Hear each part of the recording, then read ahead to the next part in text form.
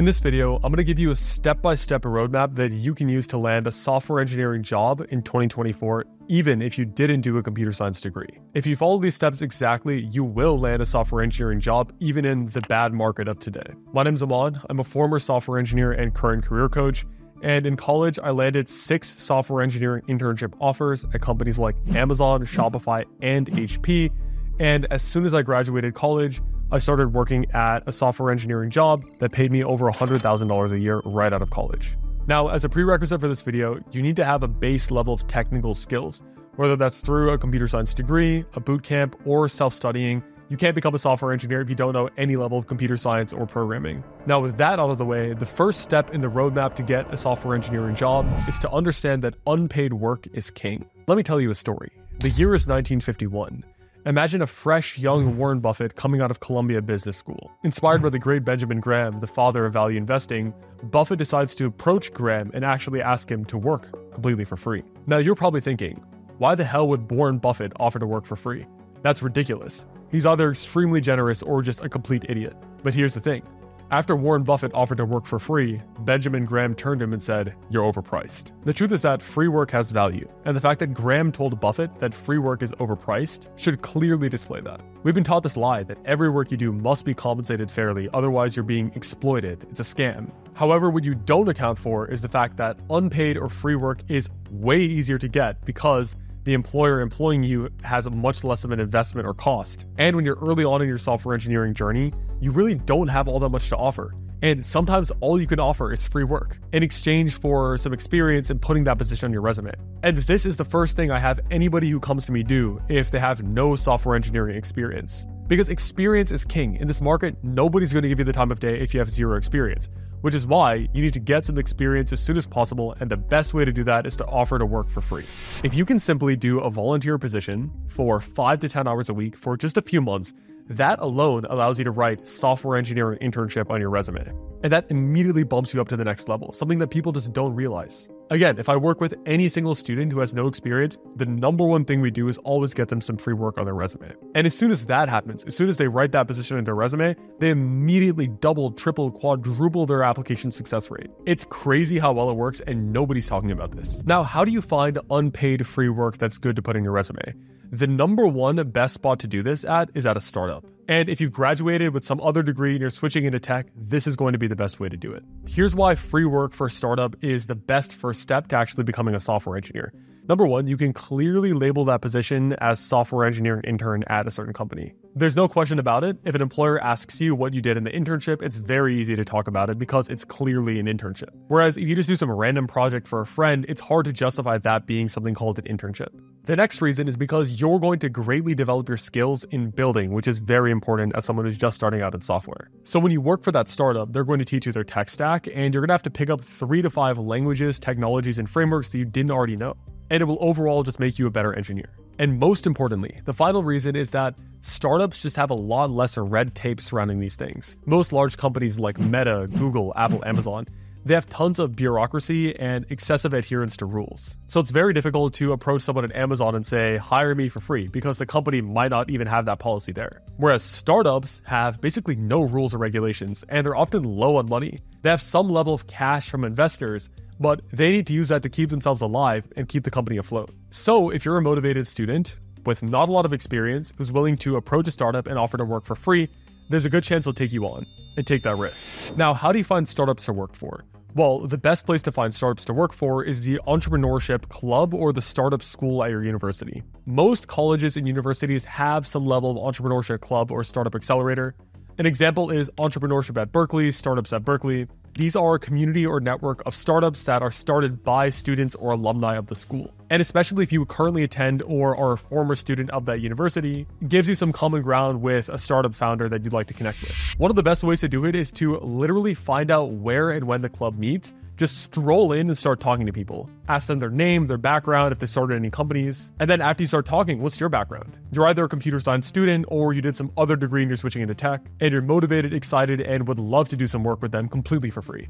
And even if they say no, startup founders tend to know other founders. So you can ask them to potentially connect you to any other startups who are hiring and then pitch them for free. This is how 3 of my students in my software engineering accelerator got free work at a startup. And by putting those internships on their resume, they were able to catapult to several other internship offers down the line when they had 0 before. So free work for a startup is by far one of the best first tasks you can do if you're switching into tech. If you're not willing to do this, then you're simply not going to win. Now, what are some other unpaid options to get in your resume if you need something fast?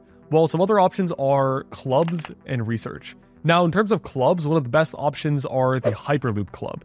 Hyperloop is an inter-university competition where different schools compete in this Tesla Hyperloop competition something. Effectively, they're building this machine that gets submitted to a competition.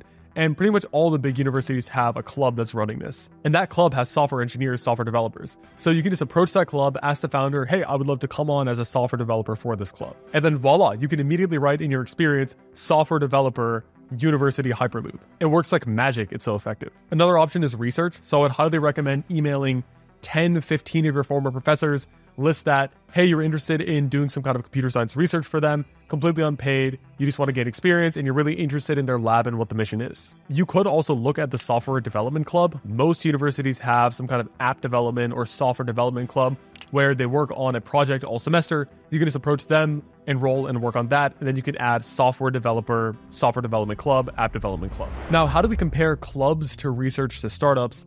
I would say startups are by far the best and most valuable option of the list. But if you're a student, clubs might be easier to go for. However, you should be grinding for all 3. So if you have no experience in your resume, which I know a lot of you don't, I would recommend grinding for all 3 of those and just seeing which one works out. Because at the end of the day, it's a probabilistic game. You don't know which opportunity is going to work out. You just have to throw a lot of things out there and see what comes back. Now, if you work for a startup, make sure to actually do a good job. I know a lot of people leave that part out. So actually grind. Spend 5 to 10 hours a week working there. Learn as much as you can. Create a ton of value for them.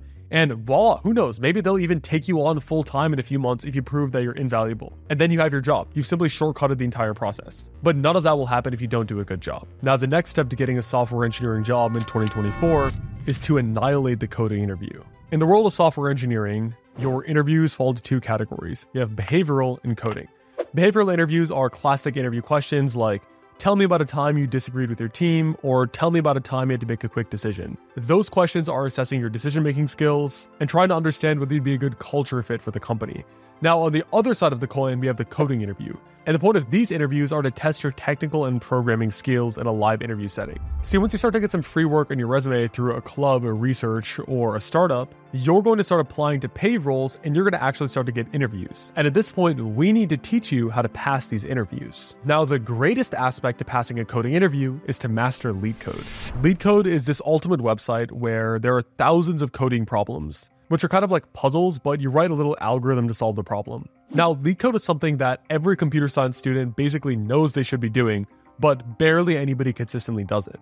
And if you want to land a software engineering job in 2024, you need to take LeetCode in your hands and start working on it immediately. Now, there's a lot of people who are anti-LeetCode, and some of their common objections are, oh, like LeetCode is not actually relevant when you start working as a software engineer. And I agree. When are you actually doing a LeetCode problem when you're working as a software engineer?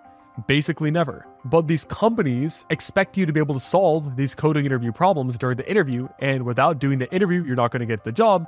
So therefore, you need to know how to pass LeetCode problems. Some other objections against doing LeetCode are that people think it's boring, they hate doing it, and I'm going to give you some tips and tricks you can use to avoid those problems, namely starting a LeetCode club.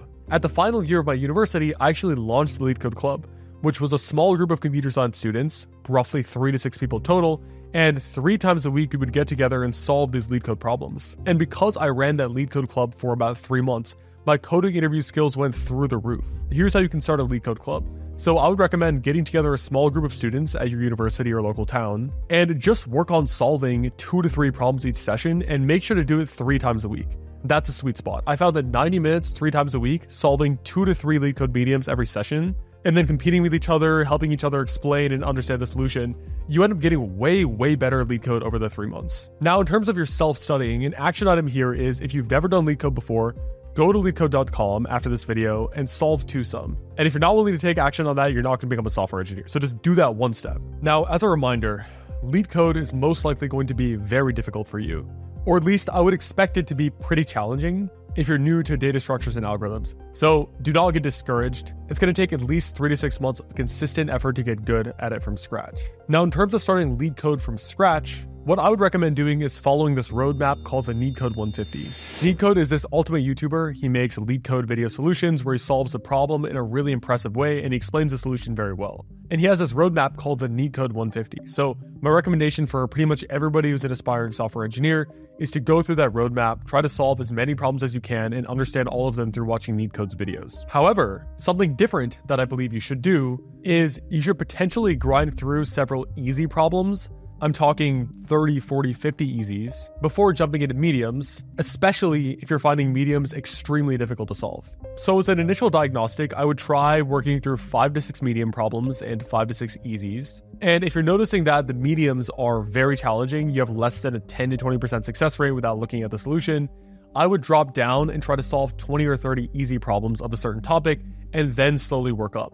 And the reason is you don't want to become discouraged. You don't want to keep failing and trying mediums over and over and over again and having no success. So my recommendation is start with a bunch of easies and then slowly ratchet up and go to mediums at that point. A really good cadence of solving lead code problems is 5 to 7 problems a week. That's what everybody in my program does. And that way you're solving roughly 1 problem a day, or if you want to do it all on the weekend, you're solving 3 to 4 problems on a Saturday and a Sunday. Now, ideally you want to get to the point where you can consistently solve mediums, but like I said before, that'll take at least a few months of effort to get to that point. Now, if you've ever had dreams of entrepreneurship, of starting a business, of running a company, $1 Million Weekend is the updated guide for 2024 and how to do this most effectively. It's written by Noah Kagan, who's a serial entrepreneur, investor, and CEO. And he's worth about $30 to $40 million nowadays. He was early at Facebook, early at Mint, and in $1 Million Weekend, he codifies all of his essential knowledge to running a business from day one. Some of the most important lessons from $1 Million Weekend consist of the power of asking. So much of life comes from reaching out to the right person and asking for advice, asking for a referral, asking for a connection. And so many people are terrified of asking for something. And Noah Kagan really emphasizes the importance of getting over that fear of asking. Another lesson is to start before you're ready. So if you've ever had dreams of starting a company,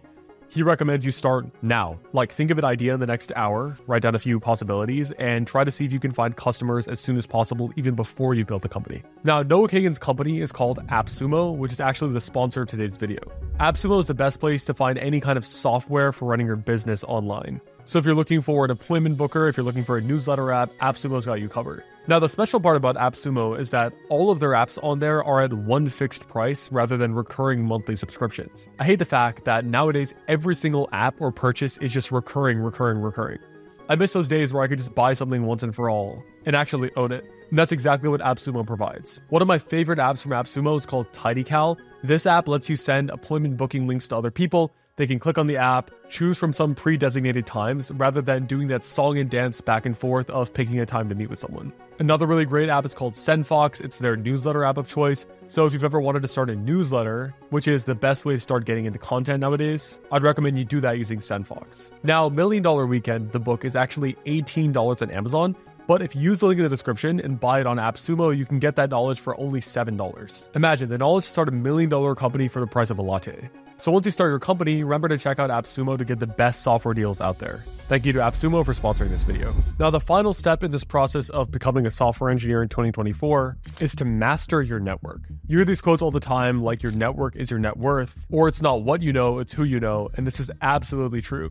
Now, something I've noticed from even my own audience is that there's a massive stigma against building and using your network because they see it as a privilege or a luck thing. They're like, this person has wealthy parents or they were given a beautiful network from birth. But what they don't realize is that building your network is a skill, and that belief that a network is fixed is what's actually stopping you from growing your own network. If you stripped away every single connection I've ever made over the past 5 years, I know for a fact I could build up that level of a network, if not greater, in just a handful of years, probably faster. Now that you've got a decent resume through some free work, you've gotten better at lead code, so you can pass some of those coding interviews. Now it's time to actually master your network. Now, just a quick caveat here, you can do all 3 of those things concurrently. So I don't want you to think that you have to get free work, do the job, then master coding interviews, then build your network. In actuality, you should be working on the 3 things all at once from the moment you finish this video. So what's the point of a good network? Well, humans are social creatures, and we inherently like to help each other. So let's say someone is hiring at a company and they need to find a software engineer to fill that role. If one of their partners or friends or teammates comes to them and says, hey, I have this person who's interested and I think they'd be a good fit. Would you consider taking a look? The hiring manager or recruiter is 10 to 100 times more likely to actually give them the chance. And how do I know this? Because at my old job, my full-time software engineering job, I spoke to the hiring manager, and the hiring manager told me, we're not hiring right now, but we always give referrals a try. My company was literally not even looking at applications, yet if a referral came in, they would literally interview them. Even if there wasn't even a role created, they would create a role for the person if it was through a referral. And that's the power of a referral. Now, sure, in a smaller company, referrals have a greater rate, but even at a large company, if a meta software engineer refers you, you are way more likely to be interviewed for a meta position. That's just how it works. In the market today, when you have tens of thousands of people applying for the same roles, a referral is one of those distinguishing factors. I can actually guess that less than 10% of applicants have a referral, so you're immediately in the top 5 to 10% just by getting that referral. Another benefit of a network is that you can learn from the other people that you talk to, so tons of knowledge in this game come originally from other people. So if you can discuss with them, especially engineers at companies you want to work for, you will learn a great deal about the application process. Now, a really good metric here is to try to get your LinkedIn connections to 500 plus. Now, you want 500 plus high quality connections, not just shit random connections where you're just spamming connect. You want to find people who are in a similar position of life as you, maybe slightly ahead in their journey at companies you want to work for, and then send them a connection request. Ideally, they're alumni or they attend your same university. A good network is a prerequisite to getting a job in tech, especially if you have not done a computer science degree. If you don't have a good network, you're pretty much doomed. But the good news is that a network can be built from scratch. No matter what people tell you, it's something that you can build up in 6 to 12 months. I confidently believe that.